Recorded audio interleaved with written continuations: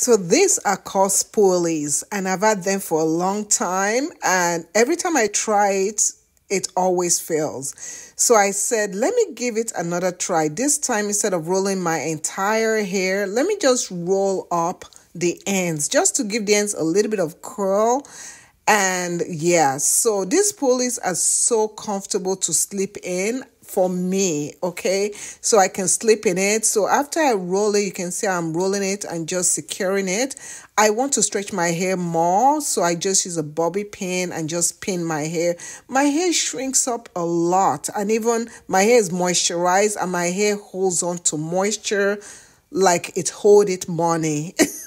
So this is the next day. I woke up, and my hair still wasn't really dry. I don't even know what's going on. You can see the first one was a flop, no curl in sight.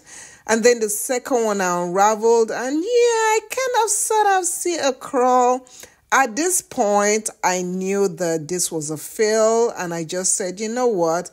We're going to make it do what it do, and I'm just going to just keep on unraveling. And yeah, you can see that my hair is not dry. That is how my twist looks like when it's not dry. They're poofy, they have no form, they have no definition. So I just unraveled it and came up with this shrunken up afro.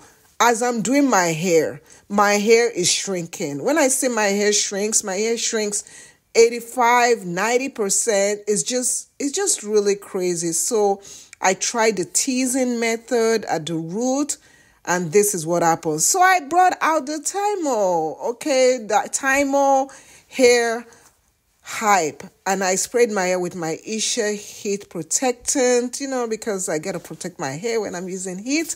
And I turned on that Tymo just to stretch the root because it was not dry. And I proceeded to stretching. Trust me, even if I straighten this hair, by the end of the evening, my hair would have shrunken up. My hair just takes the moisture and just swallows it. So at the end of it all, this is what I came up with. And I'm going to show you in an upcoming video how I style this hairstyle for different occasion. Thanks for watching.